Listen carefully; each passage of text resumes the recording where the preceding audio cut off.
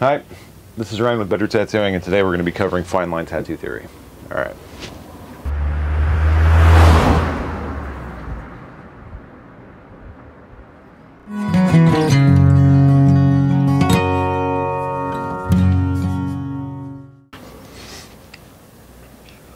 Okay, now that that's over with, fine line tattoos, something that is heavily debated, possibly even contested inside the tattoo world. Some people say that they're possible, other people don't. And we're always trying to figure out at Better Tattooing why, right? Why can some people say that they're going to be possible and other people don't? So we figured, hey, we'll just make this video. Hopefully it's going to be short. That gets into why these can work, how they can work effectively, you know, and what to expect if you're trying to do them. We're not really telling you how to do the tattoo, but maybe we'll get into it a little bit. Anyways, fine line tattoos. So first off, what's a fine line tattoo? We're going to be seeing small needle groupings that are used to apply a heavily detailed, in some cases, tattoo that is just resulting from small lines, maybe small dots if we're going to be doing a stippling style thing, right? But it's going to really rely on that like single 3 needle, you know, bug pins, things like this, that's making very, very minute amounts of trauma into the skin, depositing small amounts of pigment to make something that a lot of people find cool nowadays, right? Detractors from this will claim that if it's not bold, it won't hold, which in essence is partially correct. When a fine line tattoo isn't done effectively or correctly, there can be problems with the longevity. Let's go over that for the first one. Okay, so I'm doing this off the cuff. It's 6 in the morning and oh boy howdy, I've only had 1 cup of coffee. Anyways, excuse me. Fine line tattoo. Okay, let's first do the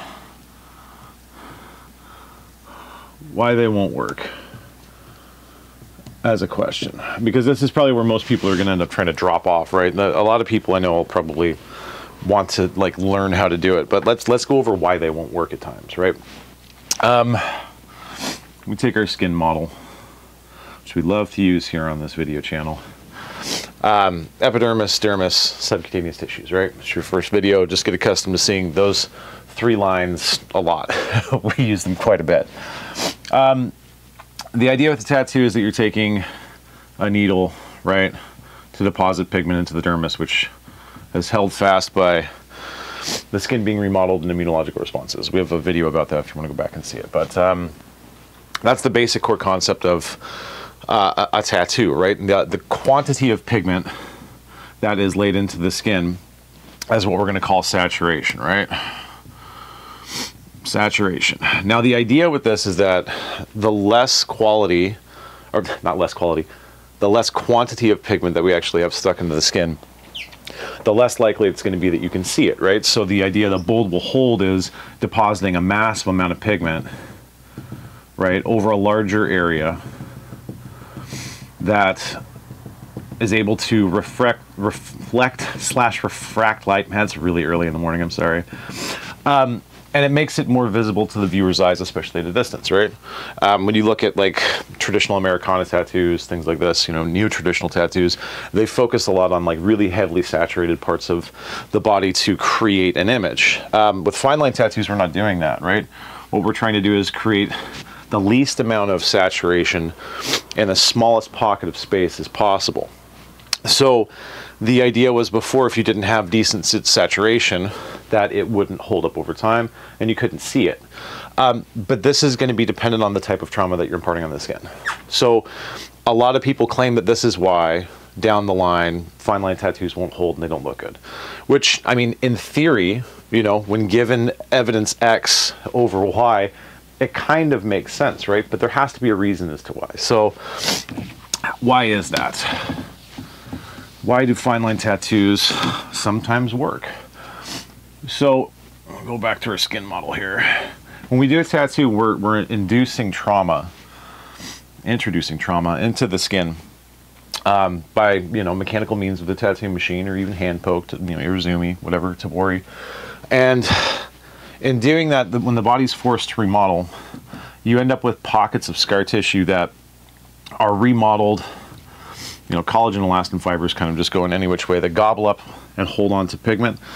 And then the body's immune system also kind of helps along with that, right? It's a foreign invader, so it keeps trying to grab onto it and remove it. Macrophages that go up to goblet can't actually remove it because they just get too heavy. They're not able to move back down through the skin. So they end up just staying there in aggregations, right? Now the key with these things is how much trauma is being imparted on the skin. So if I have a very large grouping needle, right? Let's say we'll have one versus the other here. Let's say this is a 13 round liner, right? And this is a 3-round liner. We can automatically make an assumption that the amount of trauma that is going to be imparted on the skin for each one of these is going to be different, right? Given good technique, let's say it's the same person who's doing it or whatever, right? Just because the size of the tool that we're using is going to be different, right? The more trauma that you're imparting, the more the body has to work to hold on to that, you know, that pigment that we've introduced, and the more likely it is to have aging effects, right? Because as we age, our skin gets thinner, right? And this is the bold will hold argument. As it gets thinner, the amount of trauma that's here basically ends up getting compressed. The pigment that's in there has to move as a person ages one way or another, right? So that compressive effect is going to make the lines a little bit bigger, if we're just talking about line work right now. And it's going to be able to sustain that clarity of the image because there's so much ink in this space, right? Saturation level maximum, that it can be moved and it can spread out and it can still be visible. When we're using a smaller grouping liner, right, like a 3-round, because there's less trauma, there's less compressive effects on the skin when this comes in, because there's less pigment in there too, you're going to see less of a movement coming out, right? So as this ages, it's not going to bleed out as far, right? If you have a 3-round liner that's put on somebody who's 20 years old, and you know by the time they're 60, it's not going to have moved as far away from the center as a 13-round liner, given concentrations being equivalent for the size of the needle that's being used. So if we know that this is, you know, at least in the theory, going to be applicable, we can make assumptions about the individual who's getting the tattoo and what is going to happen with that pigment as they age. Why don't I just redo this? It's 3 lines, right? Come on. So when we're doing a fine line tattoo, the goal is to only induce enough trauma that can support the maximum concentration of pigment given, and this should be for any friggin' liner that you're using or any other type of needle, to create enough trauma to support the maximum amount of pigment absorption that you could get without wasting anything and not having additional trauma that's going to influence that aging as it moves forward, right? So when we take a 3-round and we're doing fine line tattoos, the angle that we're actually working at, I'll just make this a little bit bigger, boink, inside of the actual tattooing, this is off the top edge of the skin, right? If it's extremely shallow, if it's deep, all those things are going to increase or decrease the amount of trauma. So your hand positioning has to be extremely precise given any body part that you're working on to ensure that you're only injecting pigment at a very specific angle, point, depth in the skin, so you're decreasing the amount of trauma but actually able to keep that concentration level high, right? If we're doing a fine line tattoo and we have a very steep angle, right, where things are coming in, we're going to be creating a lot of additional trauma coming in here just to have that needle go far enough to be able to implant something so that it looks like visible. Having an extremely steep angle when you're doing a fine line tattoo doesn't work, right? Because you're just creating a big blowout pocket under the skin. As this ages and it compresses, it's going to naturally want to move in the path of least resistance. If we take the same idea and we go too steep, we'll go shallow steep anyways. If we're going to be going something that's almost like perpendicular to the skin, right, where it's just coming down, what's going to happen is, as this is moving forward, backward, doing all this stuff, we can get over concentrations of pigment, right? So you're moving at exactly the and I mean this is like machine grade, you know, computer level, like tech that you would need to do to be able to move something perfectly given absolutely perfect skin conditions, which is an impossibility. Anyways, if you're going straight up on a 90 and you're moving across the skin and you get even saturation, this is going to be the best possible result, right? Because we're not having a lot of additional trauma being introduced by the needle going different ways. Therefore, if the pigment has gone in here, it should spread extremely evenly, even if it is extremely fine, right? We're thinking about stuff on a microscopic level. This isn't like taking a paintbrush, you know, and scrubbing something. No, no, no. We're thinking very, very, very small.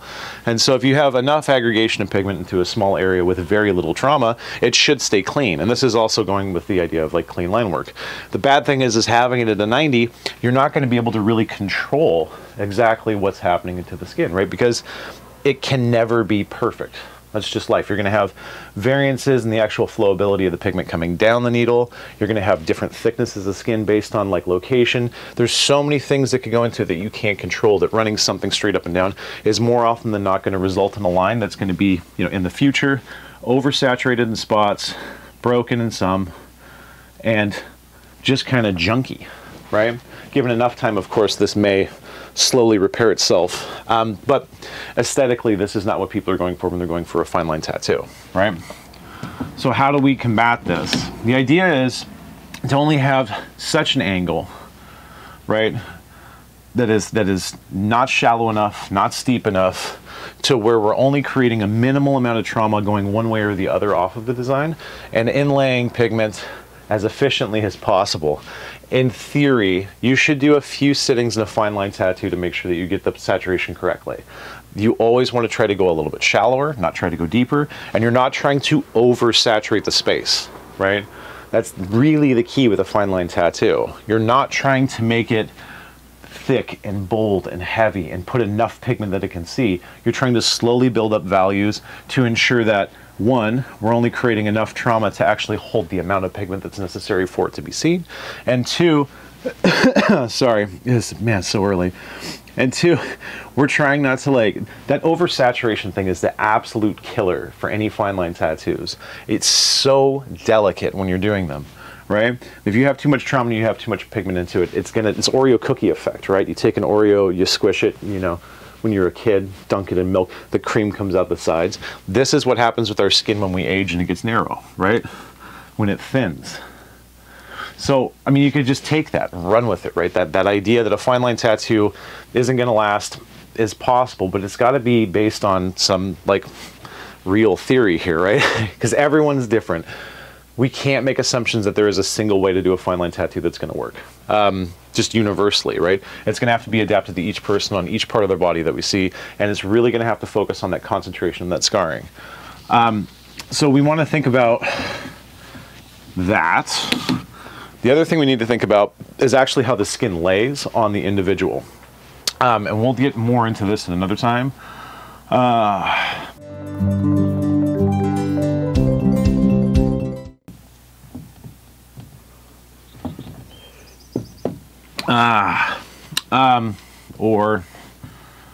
Okay.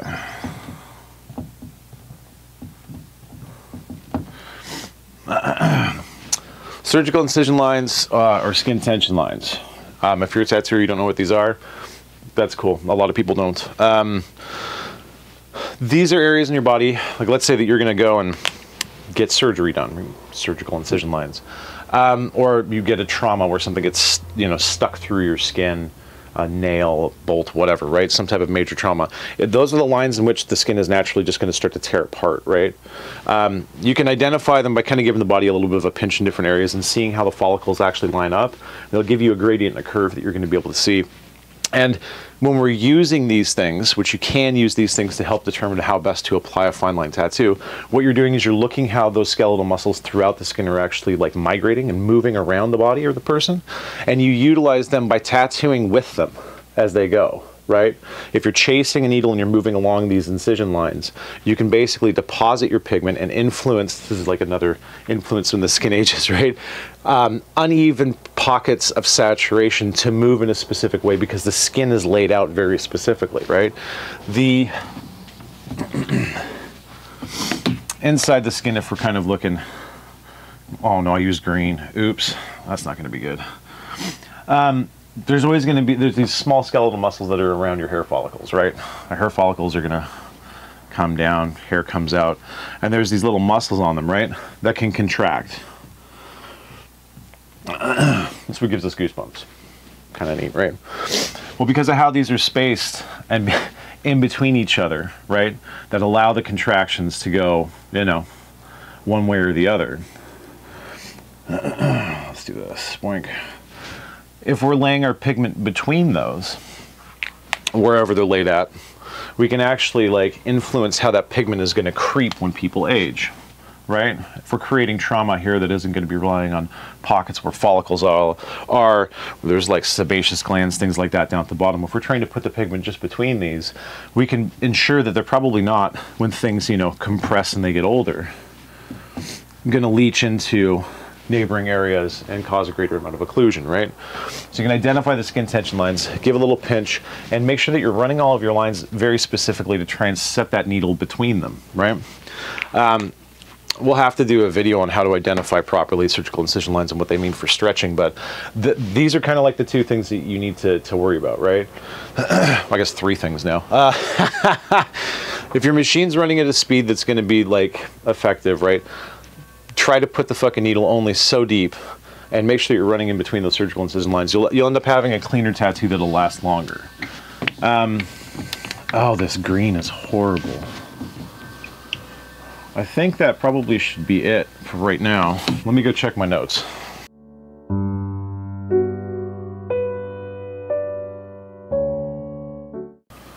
All right, there are a couple other things. We might have to check our notes a few times.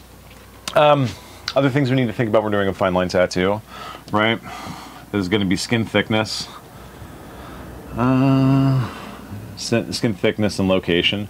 Oh, there we go, Ryan. Remember how to spell today.